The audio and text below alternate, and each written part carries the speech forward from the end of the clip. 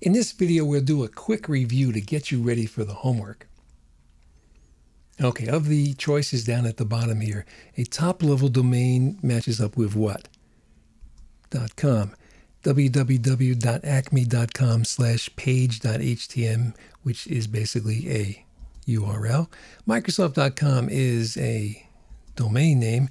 Payroll service company would be an example of a B2B company.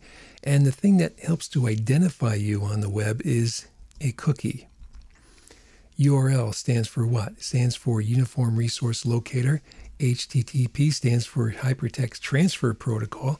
IP stands for Internet Protocol. C2C stands for Consumer to Consumer. And 192.168.1.1 is basically an IP address. True or false?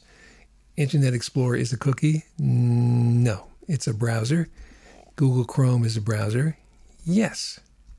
The internet is a network of protocols? Not really. It's a network of networks. And all internet traffic passes through Memphis? No. Okay, I think you should be all set for the homework. Go to My IT Lab and click on the date, September 22nd, and then click on the homework chapter 3 quiz, the internet. There are 14 multiple choice questions, so I think you should be well prepared for that. So good luck with that. Have fun and have a great weekend. See you next week.